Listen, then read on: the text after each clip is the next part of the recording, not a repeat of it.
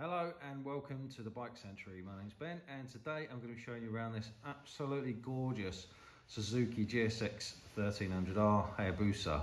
This is a second generation bike and I have to say straight off the bat this is an amazing condition. It's a 2007 bike. It's done just over 13,000 miles from new and the previous owner has fastidiously maintained this bike. It's absolutely gorgeous. Relatively unmolested as well, which is hard to find on a Hayabusa these days.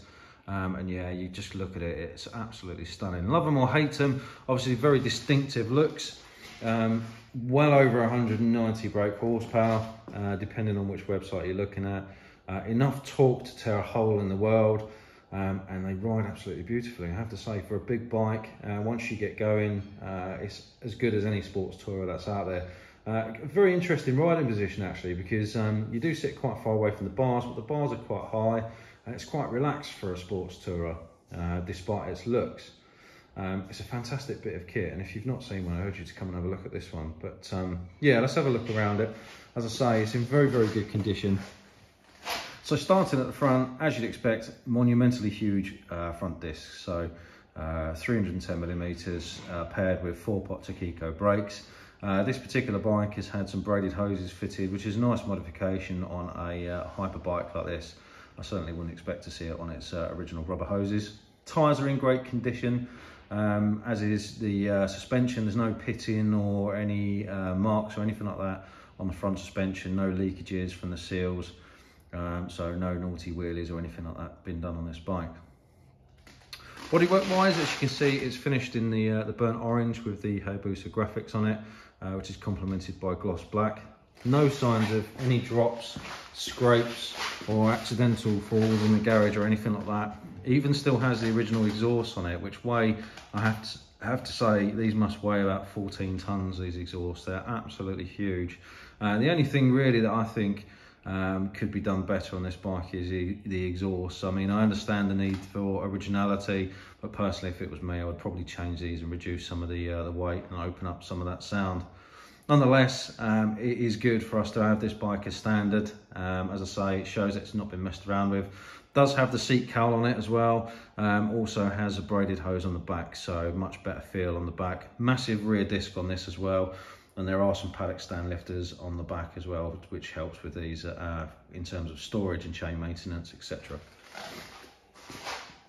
So again, just looking at the bodywork, as you can see, it's in very nice condition. It's not a brand new bike, so you know it's not in perfect condition, but you'll struggle to find a better one than this elsewhere, I believe, as you can see.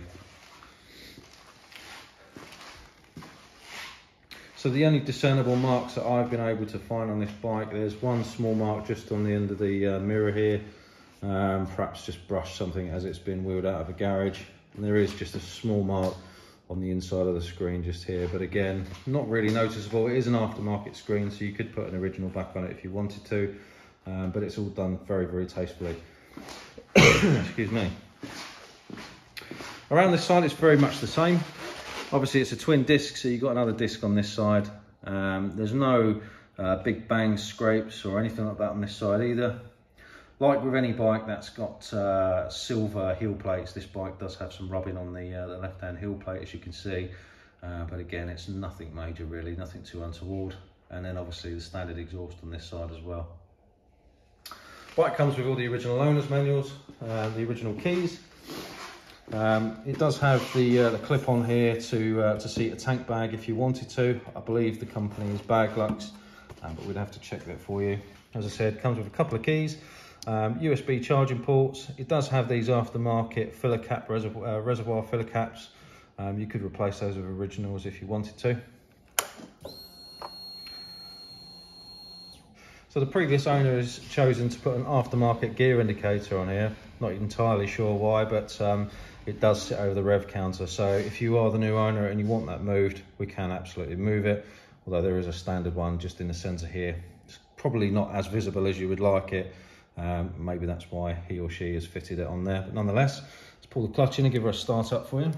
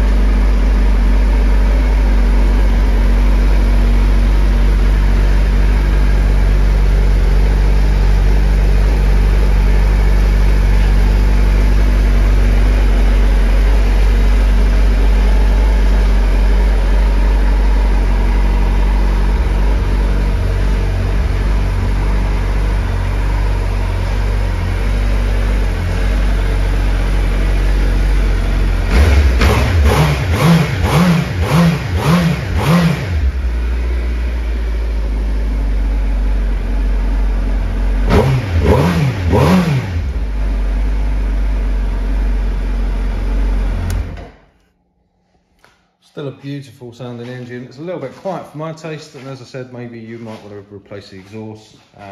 If you do, we can offer you a quote along with any other accessories that you want fitted to the bike. All of our bikes come with free UK delivery. They all come with a 3-month warranty and a service if it's required to bring the bike up to date. We offer finance and we offer part exchange as well. So if those are things that you're interested in or you've got any general questions about the bike, please feel free to reach out.